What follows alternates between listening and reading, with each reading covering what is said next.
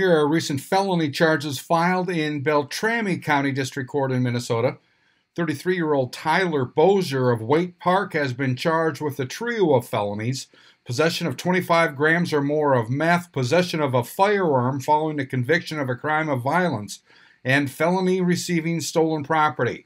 According to court documents, on October 13th, a deputy spotted a stolen GMC Sierra parked along Big Turtle Lake Access Road. The driver was identified as Bozier. A search of the vehicle also found 3 .22 caliber rifles and 40 grams of suspected meth. The passenger, Jamie Ruck, no booking photo, also of Waite Park, was allegedly in possession of 14 grams of meth. Ruck has been charged with felony possession of more than 10 grams of drugs and felony receiving stolen property. And 35-year-old Daniel Hammer of Bemidji has been charged with felony domestic assault. According to court records, at 6:15 p.m. on October 12th, Bemidji police responded to the area of Library Park and found a female and 3 small children lying on the ground. The female stated she was sitting at the picnic table with him when he flipped the table over on her, and her 3 children in a nearby parked car saw the incident and ran to her. Hammer fled on foot and was arrested running down the alley behind the Arco station. And 22-year-old Verna Fairbanks of Bemidji has been charged with felony theft of motor vehicle. According to court records, on October 13th, police spotted a vehicle in Bemidji that had been reported stolen from Red Lake. Fairbanks was the alleged driver. And in Roseau County District Court, 38-year-old James Eason of St. Paul has been charged with felony threats of violence, felony assault, and 2 counts of misdemeanor assault.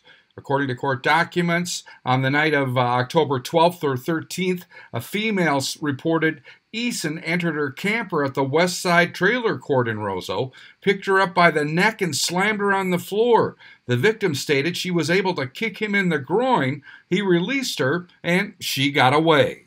And in Polk County District Court, 48-year-old Vernon Daly of Mayville, North Dakota, has been charged with 3 felony counts of threats of violence. According to court documents, he allegedly made threats to people at an apartment building on October 15th that included text messages that stated in part, quote, "I'm going to kill you all," unquote. And in Clearwater County District Court, charges now filed for 2 different incidents back in August.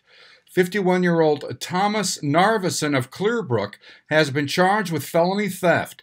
According to court records, on August 18th, Clearbrook police received a report of stolen and damaged property at a city construction site. Over $1,000 of stolen items were recovered at Narveson's home. And 18-year-old Craig Thunder of Gonvick has been charged with 3 felony counts of criminal vehicular operation bodily harm. According to court records, on August 9th, a deputy responded to a report of a rollover crash at Stockyard Road and 310th Avenue. There were 3 injured passengers. 1 wound up paralyzed from the waist down. 2 others suffered broken arms and abrasions. The report says the vehicle was traveling at a high rate of speed in foggy conditions, hit an approach, and was launched 150 feet before crashing. And in Pennington County District Court, 26-year-old Joshua Rivera of Thief River Falls has been charged with felony assault 2nd degree and misdemeanor assault 5th degree. According to court records, on October 17th, Thief River police were dispatched to Miriam Avenue for an altercation that began over noise in a residence. Rivera allegedly came downstairs and confronted the noisy individuals. Witnesses stated Rivera came downstairs a second time, armed with a baseball bat and a knife. 2 individuals were allegedly hit with a baseball bat.